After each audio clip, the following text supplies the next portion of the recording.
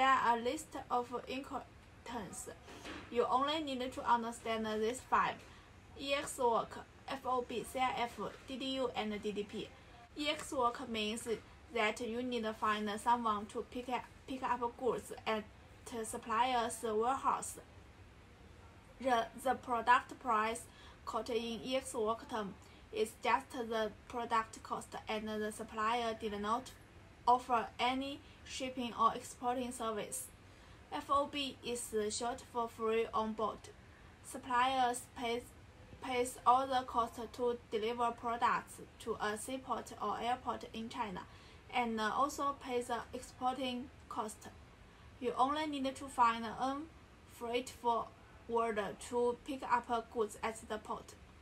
The CIF term means that the supplier will find a freight forwarder by himself, and pays all the cost from his warehouse in China to a seaport or airport to your country.